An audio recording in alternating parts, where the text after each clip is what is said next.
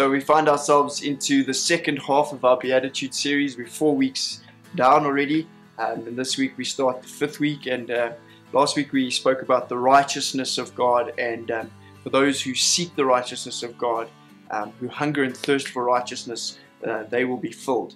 And this week we start to journey down the mountain. For those who want to go deeper with God and really make an impact for God, we need to start living out our faith. And this is where we are this week, because those who show mercy will receive mercy from God. And it's a big step in our journey, because it's all about forgiveness and about extending what God has given to us. And that's where we find ourselves. So the characteristics of going up the mountain was really about how we can connect with God and how God can really do a work within us. And now we start to live beyond ourselves and start to look at those around us differently through the eyes of Christ. So we've ascended up the mountain. Just to recap a little bit, we started with poverty of spirit and really being aware of who we are and how much we need God, and then mourning for state of our spiritual condition and the condition of the world. And then we got to surrendering to God in meekness. And then we moved, as Chris said, to hungering and thirsting for God, moving from I ought to do things to I really want to do things. I want to be connected to God. And then we had that mountaintop experience. And now this next Beatitude, blessed are the merciful, for they will be shown mercy, really connects into that. Because now that I've experienced that reality of who God is, I have to take that out and live it out in the world. I have to make it change the way that I live and who I really am. So I have a question for you, because you're always throwing the questions at me. Today I have a question for you. We understand, maybe you can unpack the difference for those of us who don't necessarily know the difference between what is grace and what is mercy, and how God distinguishes the two, and how He gives us grace and gives us mercy. Well, I think a nice way to think about it is grace is getting what we don't deserve. So we get God's riches, we get God's favor, and we don't deserve any of that. All right. Whereas mercy is not getting what we do deserve. So we deserve punishment and we deserve death at the end of the day, but we don't get that. We are extended mercy. Okay. And so that really is what mercy is. And as we've ascended up this mountain, we've now got to have that, the way that we have experienced God impact the way we live, and this starts really with being merciful, which is not just about not giving people what they deserve, but it's so much broader than that. It really speaks about compassion. Okay, so the heart of God, it's about extending compassion because we have been given compassion. And I think it naturally flows on from hungering and thirsting for God, because if you really care for God, if I really care for you, I have to care about the things you care about. And it's the same with God. If I really care about God, if I really hunger and thirst for Him, I can't but help care about the things that God cares about. And if I'm passionate about Him, I'm going to be passionate about those things that matter to God. And that really is what being merciful is about. It's about extending compassion and grace in the world.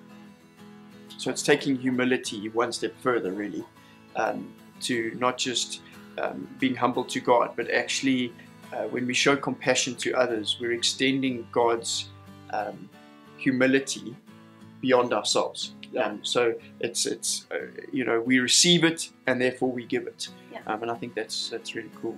And I think it's Jesus obviously epitomizes this for us, and wherever we read about Jesus, we see that this was the epitome really of who He was this compassion.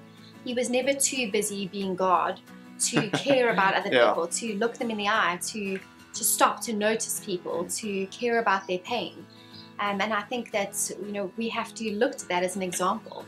I love the Message paraphrase of this verse. It says, "You're blessed when you care. At the moment of being careful, you'll find yourselves being cared for." Sure. Okay, so it's this flow kind of out of the previous Beatitude, hunger and thirsting for righteousness, and we can't just be passionate about God.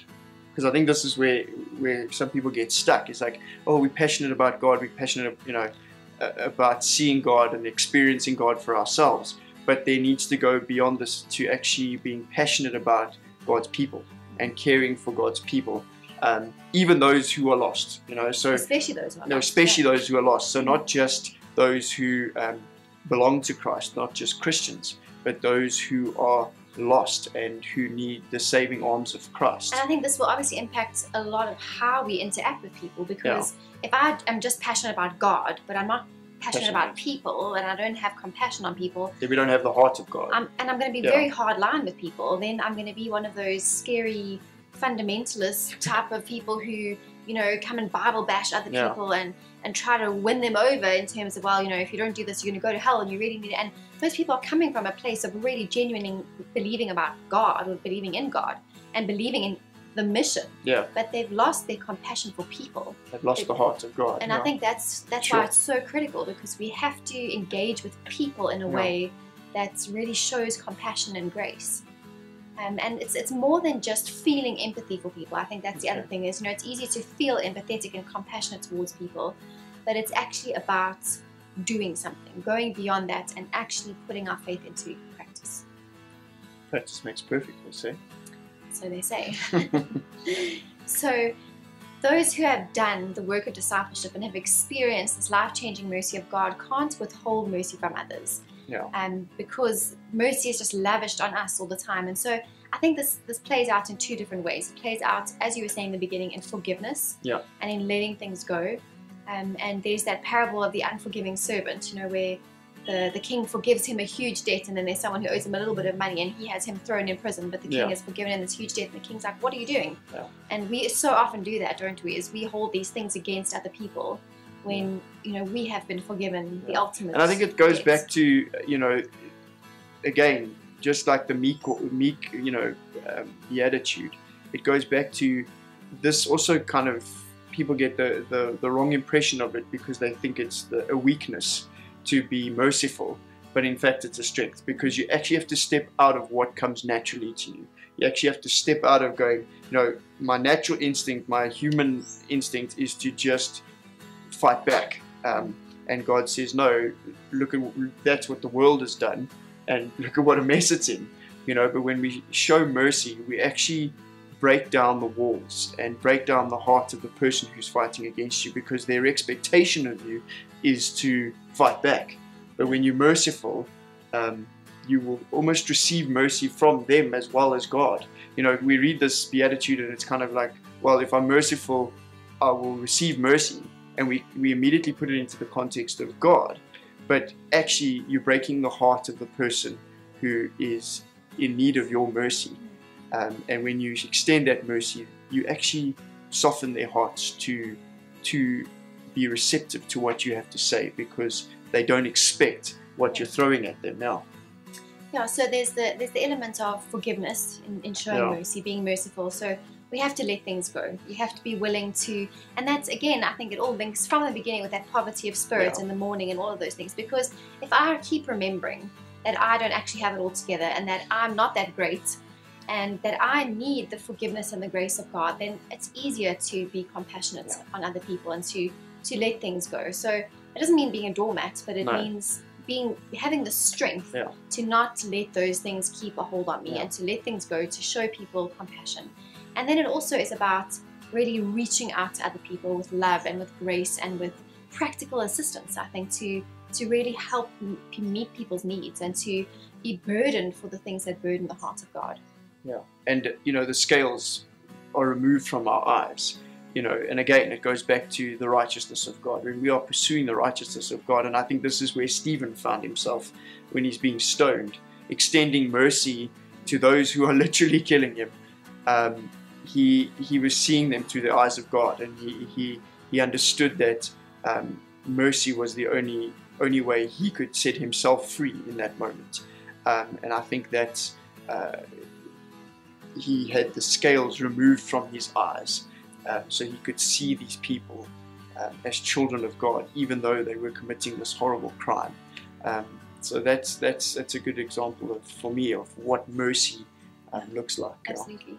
And I think that, it's so easy in our modern world to be so caught up with our own busyness. I think the image of sort of, I'm on my phone with my earbuds in, and that's sort of my reality. But I have to showing mercy to others is also about just opening my eyes to live beyond that, to see beyond my own circumstances, my own family, my own needs, and to be willing to engage with the needs of others. And it takes stepping outside of yourself. And so we need that journey up the mountain. We need that experience with God, because we can't do it effectively on our own. It doesn't come naturally. No, it's not mercy is not a natural reaction. It's a byproduct of what God has done for us. And I think we need to come to that realization now. Yeah, but I think it's so critical, because as 1 Corinthians 13 tells us, there's this beautiful passage where Paul says, you know what, if I speak in the tongues of men and angels, if I do all these amazing spiritual things, but I don't have love, even if I give myself as a martyr to be burned at the stake, but I don't have love, I actually have nothing. And so we have to, the way that we represent God in the world, the way that that journey down the mountain becomes real, is by actually extending compassion and love to other people. And without that, really, we have nothing. So, blessed are the merciful,